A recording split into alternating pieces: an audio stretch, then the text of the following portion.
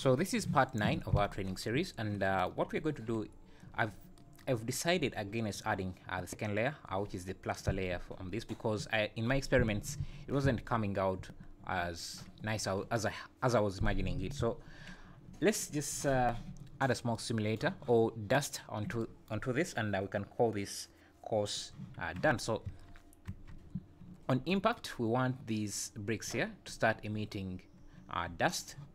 So let me just hide this for a second, and I select these bricks here around here, and deselect all these here.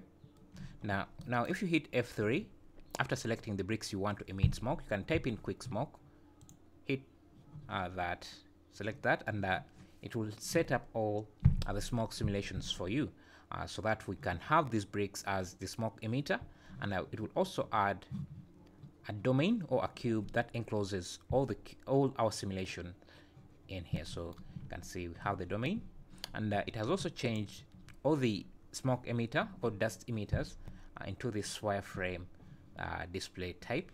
But if you want to change that, you can always go back to the object properties, and under the viewport display you can change these to from display as wire to textured, to bring it back to look like all the other elements. But right now because of this wireframe, it makes it easier for us to know what particles or what bricks are emitting.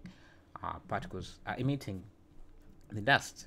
So let me scale this up. Let me scale the domain up just a bit so that it encloses most of our scene.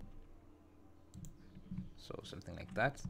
And now in Blender 2.8 and above, when you hit play, you don't see the emission right away.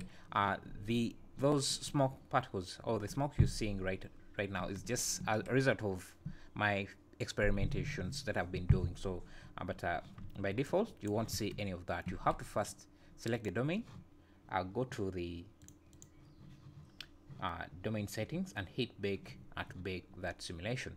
So if I hit bake now, it may take a few seconds. Actually it bakes only 60 frames, so I'll come back in the next part and we can look at how that looks. Thank you.